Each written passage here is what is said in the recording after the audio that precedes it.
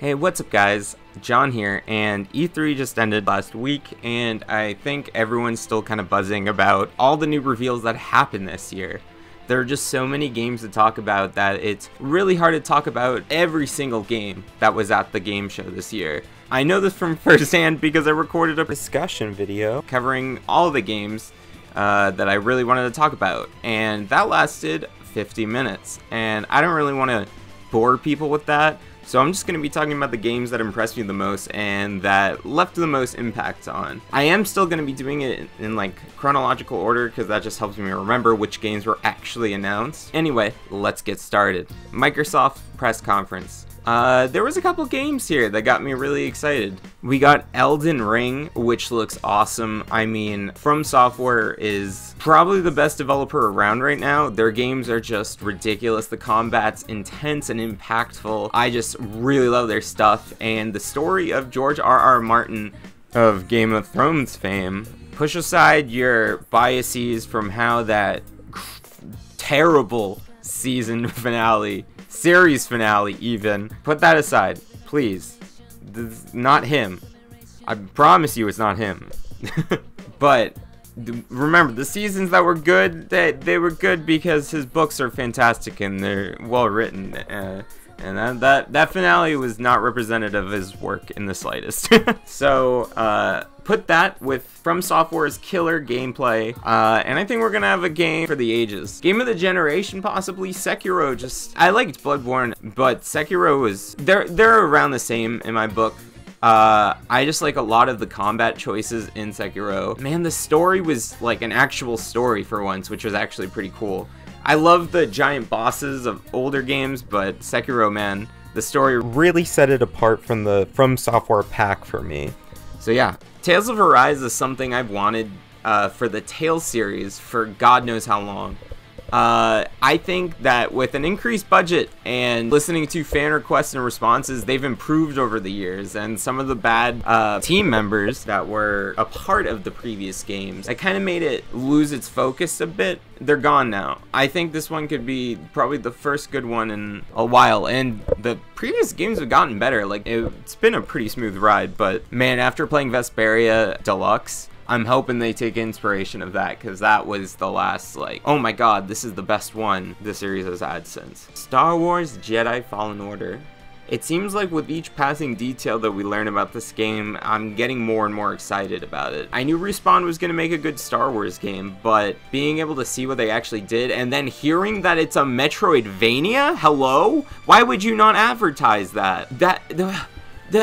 It just makes it so much more interesting, going to any world you want first, learning the skills you want. It's not this bland Jedi's journey into becoming a Jedi, it's our journey. We get to choose what we want to do, and we get to see how this Jedi progresses. And although it has a character, I'm basically just going to be putting my face on it the entire time and being like, yeah, this is my Jedi story. I was here the entire time. It's like how the Sonic fanfiction community has like Blank the Hedgehog, like your name inserted. The Hedgehog, it's like John Skywalker. I can see it now. I'll be up there with Mace Windu and Ewan McGregor. Yeah, but this game looks pretty sick. The combat looks a lot more in line with previous action games that, I mean, like God of War, the Sekiros, the Breath of the Wilds, the everything. It seems pretty cool. Yeah, but that game should be sick. Okay, Cyberpunk is looking next level. Like, it is looking fine. Oh my god, Keanu Reeves just coming out and just actually being Keanu Reeves on that stage was the best press conference moment, I think, of all the E3 press conferences. Just in terms of sheer, what the fuck is going on? But yeah, Keanu being in Cyberpunk, on top of Cyberpunk looking absolutely fantastic, phenomenal. All the gameplay we've seen is pretty amazing, and all of the stuff we've heard about, you know, behind closed doors is pretty damn good too. I think this is going to be a game for the ages. Definitely one of the better showings at E3, mainly because it is coming out pretty early, but I don't know how likely that is to being delayed considering CD Projekt Red's history with delays. So for some reason, Bethesda decided to actually show up to E3 for little to no payoff besides Doom Eternal and Wolfenstein and, you know, Akumi Nakamura. But yeah, the game I really want to focus, Doom Eternal, mainly because it's one of the only games that they showed that wasn't a CG trailer. But yeah, this game is looking like a sure and bona fide improvement over the 2016 Doom. The weapons are looking sick. The gore is looking intense, the stakes have never been higher for humanity, and I just can't wait for this game to come out in November. There are a lot of games coming out in November, people, and keep that in mind as we continue going through the games on our list. Square Enix showed off 2 big games that I really want to talk about. First being Final Fantasy VII Remake. Holy shit! I did not think this game would turn out to be as good as it is. God damn!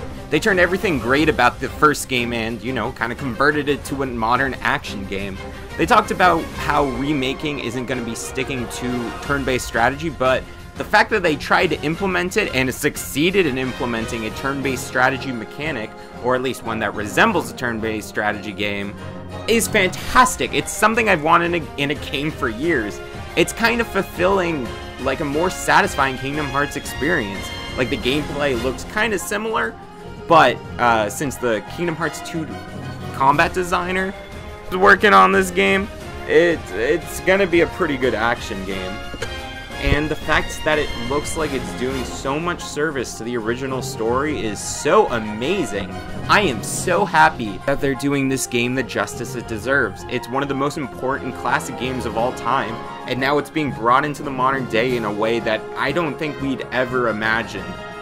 The amount of detail and the amount of character moments just in the brief gameplay we've seen so far is so amazing, and the way that they're interpreting this story, I can't wait for next year, you guys. It's gonna be a magical moment, and I'm probably going to be sharing it with all of you. Secondly, we have the Avengers game. Now, we didn't see a lot on the surface.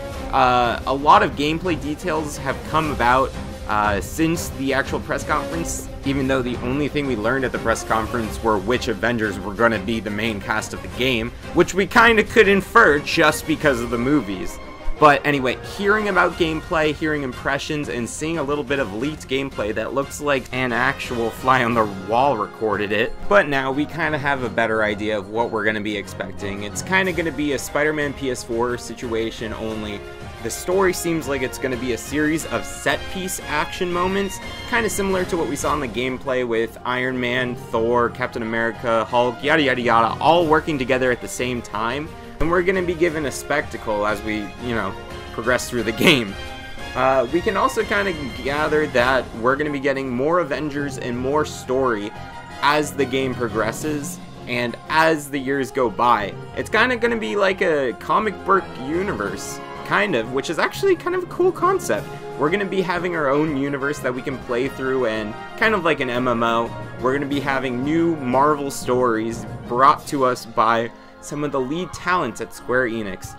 I have faith that this game is going to turn out way better than I think it's looking right now to a lot of people, and just hearing about the gameplay impression and hearing that it looks good, I'm just really excited, and way more excited than I was going out of the press conference at Square Enix's show. Alright, so now we're going to go to the part that I'm in love with. Hey, let's talk about Nintendo's Killer Direct. I was not expecting it to be that good. Like, they had so many games we were expecting that we knew it was going to be fine if they only talked about those games. And man, did they deliver. Holy crap. Alright, so I guess we'll just talk about it now. So Smash Brothers, we got 2 huge pieces of news.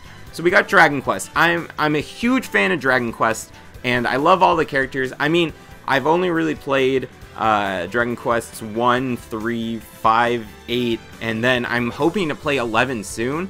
So, but, like, with the announcements we got that the protagonist of 8 and Erdrick, who is basically Sword Goku, is going to be our protagonist, or not the protagonist, but our hero, who's going to be playable in Smash.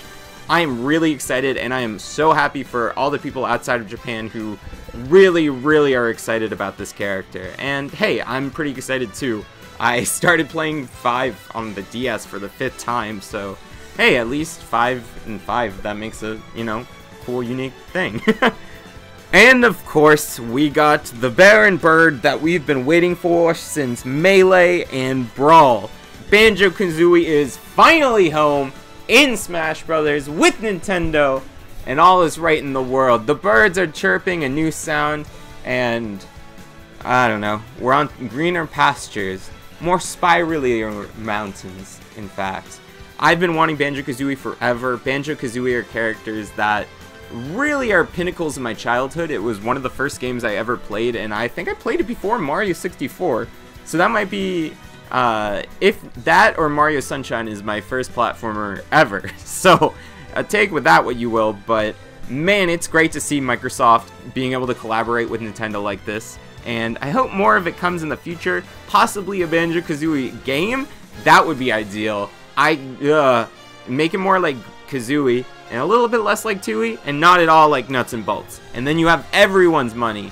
I mean, Tooie is big and expansive, but man, the straight focus gameplay in the focused worlds of Banjo-Kazooie, it's night and day. I think I like that one way better. That also might just be nostalgic.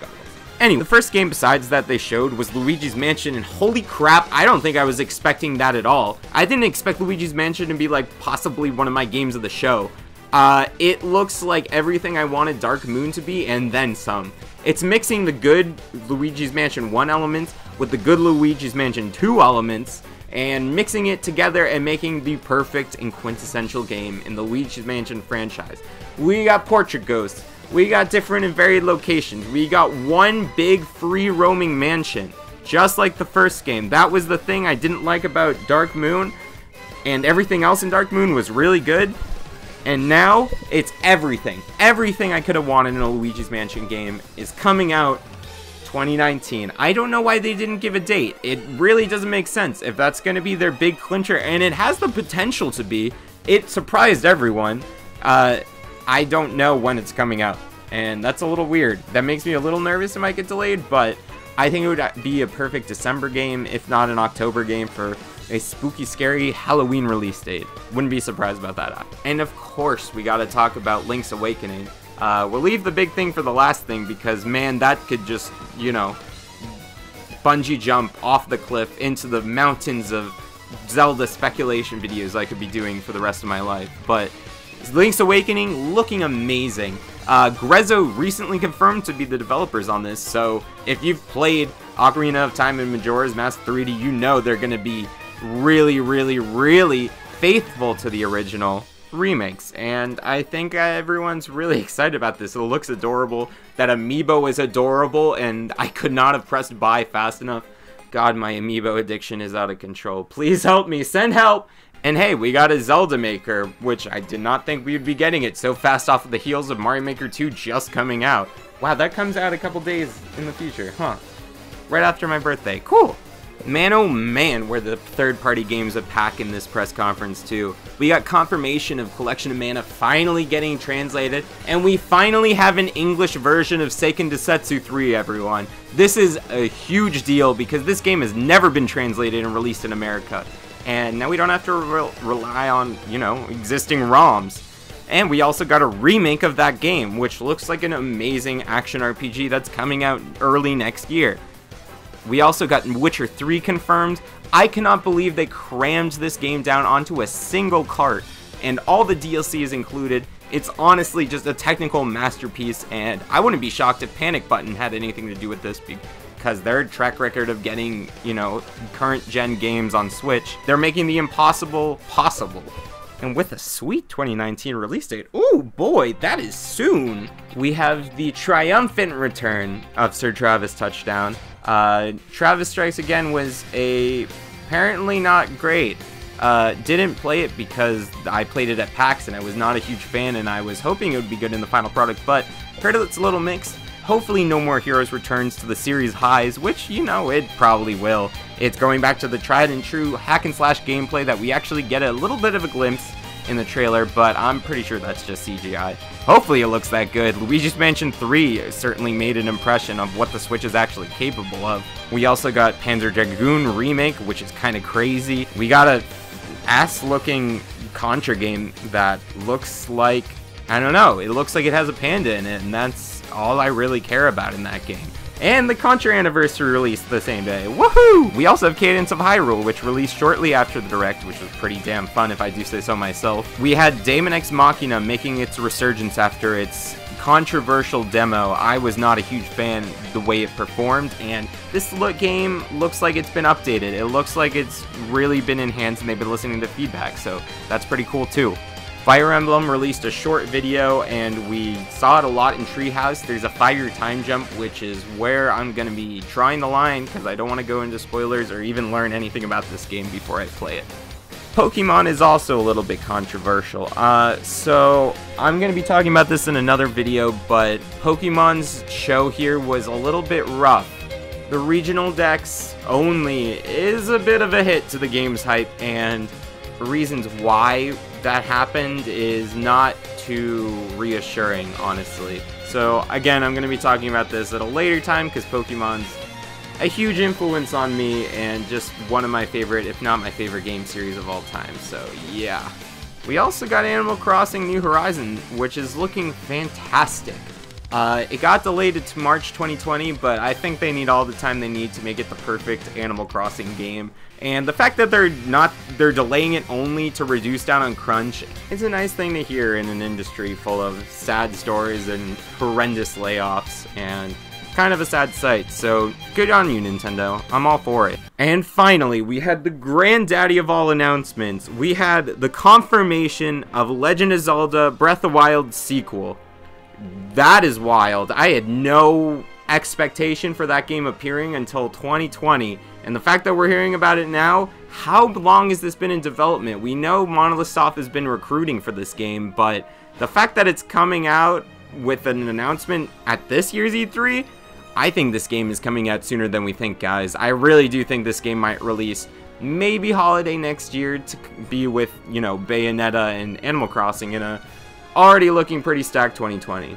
I'm sorry if I missed any other games that people are interested in. These are just the top games I can honestly think of right now, and I'll be covering a lot more games of this in the future, but these games are games to look out for. You know, there was a lot of doom and gloom this year with like Epic Games Store, just CGI trailers. Hell, Sony and Activision didn't even show up to the party, so although there was a lot of doom and gloom, there was a lot of positivity, and you know, I'm all about that positivity.